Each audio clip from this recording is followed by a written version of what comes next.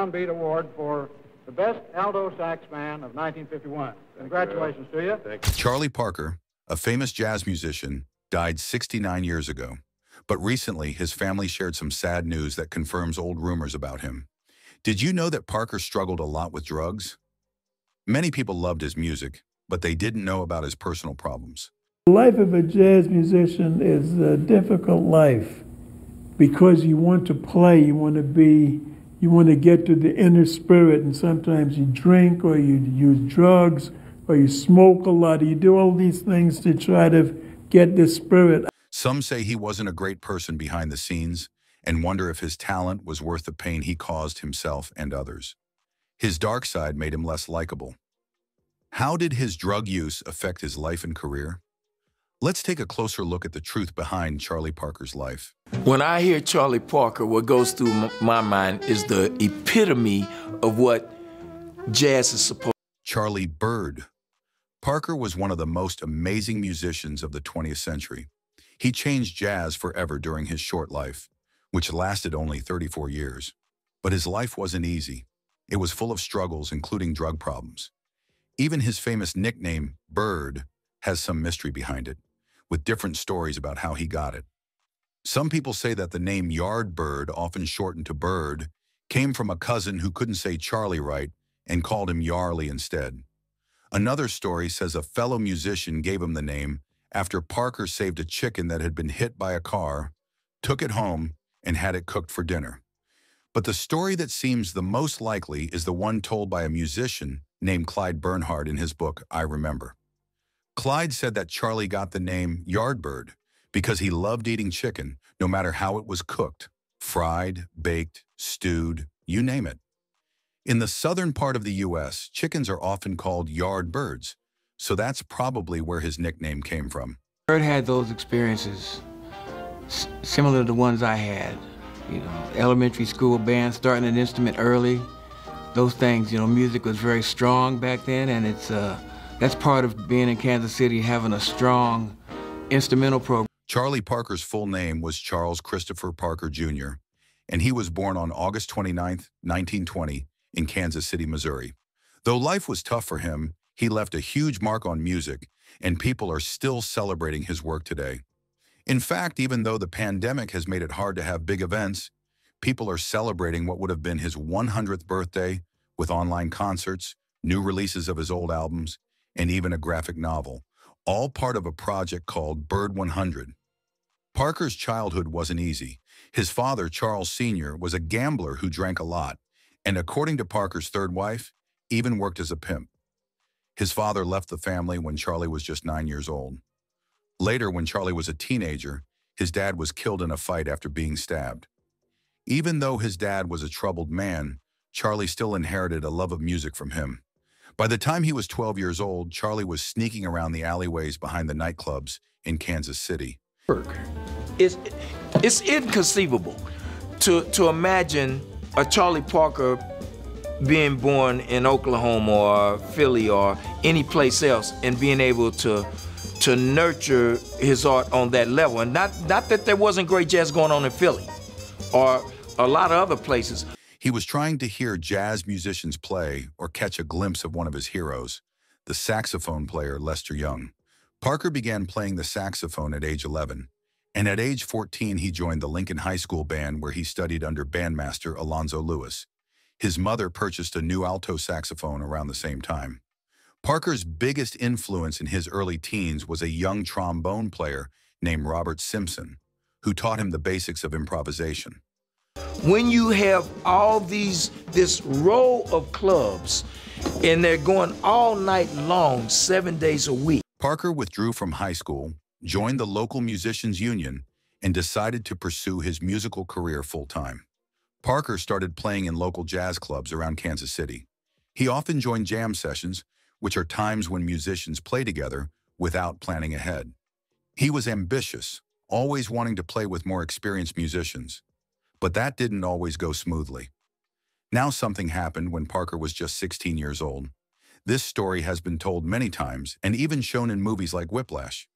But what really happened? At the time, Parker got a big chance to play with Count Basie's band at the Reno Club. It was a huge deal for him because this band was very popular. However, things didn't go as Parker planned. While playing a solo, Parker made mistakes. He kept losing his place in the music, which frustrated the other musicians. Joe Jones, the band's drummer, was especially angry. Came from an era that was very unforgiving too. And I know that just from listening to my father and his friends. Now here's where the story becomes a bit exaggerated. In the movie Whiplash, it shows that Joe Jones threw a cymbal at Parker's head, almost hitting him. But that's not exactly true. According to Gene Ramey, a bass player who was there that day, the real story was much less dramatic. Parker was making mistakes, and Joe Jones wanted him to stop playing, so he hit his cymbal hard to get Parker's attention. Jones didn't throw the cymbal at Parker. Instead, he dropped it at Parker's feet to make him leave the stage. Even though it wasn't dangerous, it was still embarrassing for Parker. He looked upset, and many people thought it was sad to see him react that way. But Parker didn't give up. Before leaving the stage, he confidently told the band, "I'll be back. Don't worry, I'm coming back." This shows how determined Parker was, even after being humiliated in front of everyone. Instead of letting this moment defeat him, he used it as motivation to become better. It was their heyday. They tell us about the all-night jam sessions in the Reno club where you could buy reefer in it and, and stuff. That's part of the menu.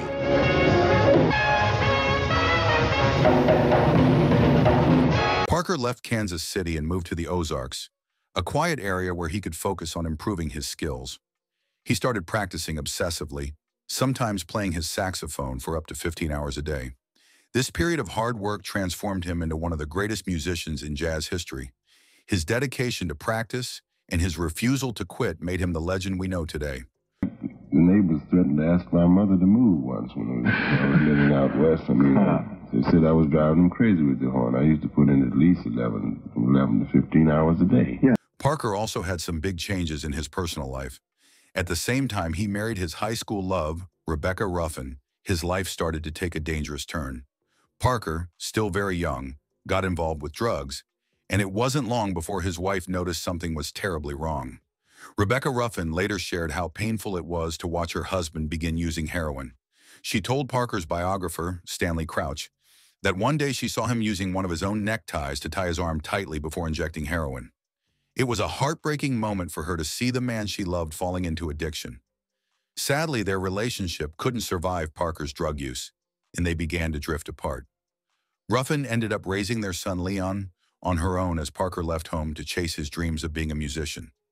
Parker traveled with a Kansas City band to the Ozarks, a region in Missouri, for the opening of a resort. On the way there, Parker was involved in a car accident. He broke 3 ribs and hurt his spine. Despite this serious accident, Parker returned to the Ozarks the next year to keep practicing and working on his music. Parker's journey to becoming a famous musician took him to Chicago first, but later he moved to New York, where he hoped for better chances.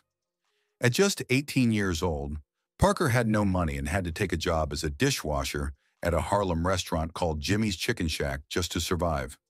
His life in New York wasn't easy at first. When he met musician Buster Smith, Parker was in bad shape. His legs were swollen and his shoes were falling apart. Buster Smith felt sorry for the young Parker and let him stay at his apartment for 6 months. He also gave Parker a chance to play with his band, helping him out during a difficult time. So, unfortunately, caught up in the habit that he had, but it had nothing to do with his personality, and it comes out in his music, as you can hear on the beautiful records he made with string. I always say that that is Charlie Parker. As Parker began to play more, people quickly started noticing his incredible talent. One pianist, Earl Hines, who worked with Parker during this time, was especially amazed by how determined Parker was to improve. He remembered Parker always carrying a notepad with him, writing down ideas on how to play better. This showed how serious Parker was about becoming a great musician, even while he was struggling in other parts of his life. Parker's big break came when he joined a swing band led by Jay McShann, a pianist who gave Parker room to grow as a musician. Parker played many memorable gigs with McShann's band at the famous Savoy Ballroom in Harlem. One of his most impressive moments was in April 1941, when he played a solo on a song called Hootie Blues. His unique style was beginning to shine through, and it was clear that Parker was not just an ordinary musician. He had something special. However, Parker's restless spirit led him to leave McShann's band in search of something new. He joined a more progressive and modern orchestra led by singer Billy Eckstine. This step took Parker into the world of bebop, a new style of jazz that he would later help shape. Parker later said that he had been bored with the same old ways of playing jazz, and that he was always searching for something different. That night, while practicing Cherokee, he found what he had been looking for. He began playing higher notes and creating new melodies, and it felt like he had come alive. This was the beginning of Parker's groundbreaking style. Although Parker's life in New York City was falling apart, he struggled with drugs and alcohol, which made his problems worse. Parker had a huge appetite, and his eating habits became extreme. He often stuffed himself with multiple Mexican meals before performing. There were even stories of him eating 20 hamburgers in one sitting. His chaotic lifestyle filled the pages of his biographies. For example, there was an incident where he threw a saxophone out of a bedroom window, and another time when he walked into the ocean while wearing a brand new suit. Musician Quincy Jones remembered meeting Parker during this rough time. He described Bird as sweating a lot and wearing a white shirt that didn't quite fit. One button was off his shirt and I could see some of his meat, Jones recalled. They got out of a cab in front of a worn-down apartment building, and Jones felt on top of the world.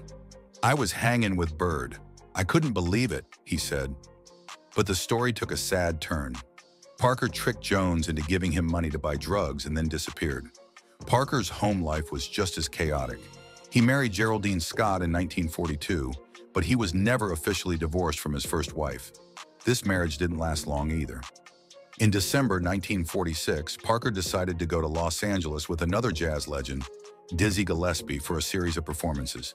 But Parker sold his return train ticket to buy heroin, which meant he wouldn't be coming back home. Although his music with Gillespie was amazing, captured in the album Bird and Diz, his personal life was in shambles. In September 2020, Z2 Comics released a graphic novel called Chasing the Bird, written and illustrated by trumpeter Dave Chisholm. The book tells the story of Parker's tough times in California, including when he recorded a powerful version of Lover Man while so high that he could barely stand, let alone play. Charlie hit a low point in his life. He was arrested and charged with indecent exposure, resisting arrest, and even suspected of setting a hotel room on fire. After this, he was sent to Camarillo State Hospital for 6 months. During his stay, he received treatment from a psychiatrist who happened to be a fan of his music. Dr. Richard Freeman, the psychiatrist, said that Parker was a man who only cared about enjoying life through music, food, sex, drugs, and excitement. He believed that Parker's personality was stuck at a childish level and that he didn't feel much guilt or responsibility for his actions. Freeman mentioned that the only reason people cared about Parker was his incredible music talent. Without that, no one would bother helping him clean up his life. Parker's reputation was complicated. Many saw him as deeply troubled. A drummer named Stan Levy even called him a sociopath. But despite his problems, Parker managed to pull himself together and create one of his famous jazz songs, Relaxin' at Camarillo, which was inspired by his time in the hospital.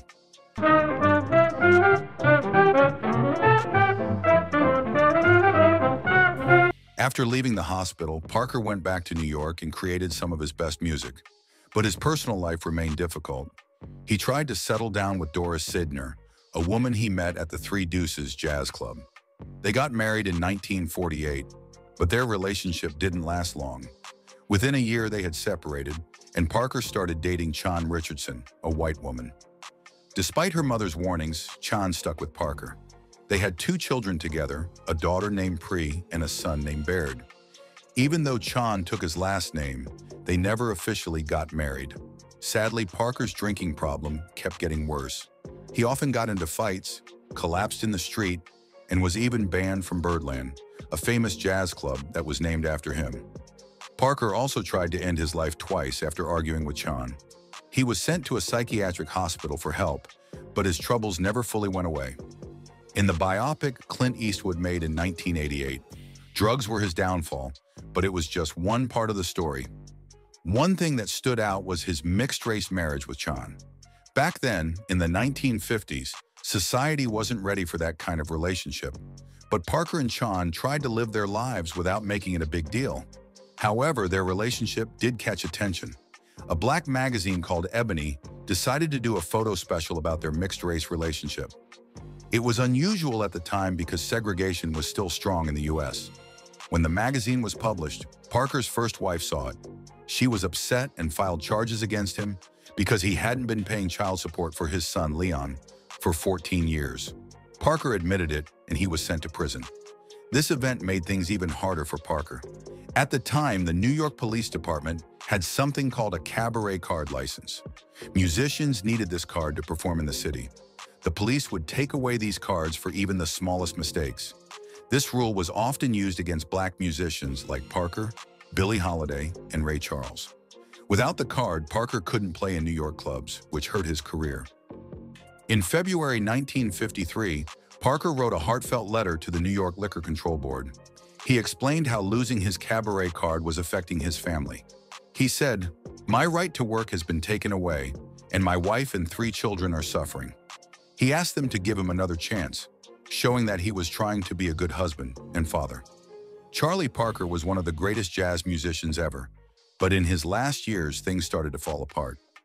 By the time he was performing outside of New York in 1954, Parker was rusty and out of shape. Jerry Mulligan, another famous saxophone player, heard him perform that year and said it broke his heart. Mulligan explained that while Parker still had energy and control, something important was missing, a gentle side that he used to show in his music. One of the hardest moments in Parker's life came when his 2-year-old daughter, Pri, passed away from pneumonia in March 1954. Parker was in Los Angeles at the time, playing concerts at the Tiffany Club, and this tragedy hit him hard. He adored his children, Pri, her brother Baird, and his stepdaughter Kim. In 2015, Kim Parker shared stories about Parker, describing him as funny, loving, and full of life. She said he liked toys, magic tricks, ice cream, and watching westerns on TV. One of her favorite memories was when a pigeon pooped on his head while they were walking in Washington Square, and he simply laughed and greeted the bird, calling out, "Hi, you bird." Kim also believed that Parker's heavy drinking and drug use took a toll on his body. When Pri died, it pushed him into a downward spiral. She felt that Parker blamed himself for her death, thinking that his lifestyle had somehow harmed her. Not long after Pri's death, Parker and his partner Sean separated. From then on, his life became chaotic. He was often homeless and was constantly using drugs and alcohol. His friend Jay McShann said that with the way Parker was living, it was only a matter of time before things took a turn for the worse. He had started depending on money from a wealthy jazz fan, Baroness Panonica de Koenigswarter, to get by. One day when he visited her at the Stanhope Hotel, he complained about stomach pain and asked for ice water. He began vomiting blood and was given antibiotics by her doctor, but it was too late. His body had been through too much. I was on the bandstand at the California Club on a Monday night in Los Angeles. We took advantage of the fact that Bird had died to announce to the people that we were going to take an extra long intermission. We proceeded to go celebrate Bird's death by doing the very After taking some time to rest, Parker started feeling better. But on Saturday, March 12th, 1955, something unexpected happened. He was sitting in the home of a baroness, watching jugglers perform on a TV show by Tommy Dorsey. As he laughed at the show, he suddenly started choking and sadly passed away. When the coroner examined his body, he thought Parker was around 60 years old, even though Parker was only 34. Years of hard living, drug abuse, and health problems had taken a toll on him. Parker's death didn't come without more drama. A strange battle took place between Doris, his common-law wife, and Sean, the mother of his children. Both wanted control over Parker's body. This fight over his corpse caused his body to be moved from one funeral home to another.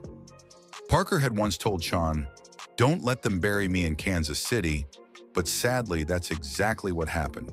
To make things worse, the date on his gravestone was wrong. In 2020, an opera was written about Parker, highlighting the strange fight over his remains. The opera was written by saxophonist Daniel Schneider and poet Bridget Wimberly, showing that even after his death, Parker's life story continued to inspire art. Doris, who was married to Parker, said in 1993 that she hoped he wouldn't just be remembered as the most famous junkie of his time. Luckily, her wish came true. Today, people remember Parker for his incredible talent. His music has influenced many famous people, including playwright Harold Pinter, actor Alan Ayckbourn, and comedian Marty Feldman. Even Rolling Stones drummer Charlie Watts was a huge fan of Parker. When Watts was just 20 years old, he wrote and illustrated a children's book called Ode to a High-Flying Bird, dedicated to Parker.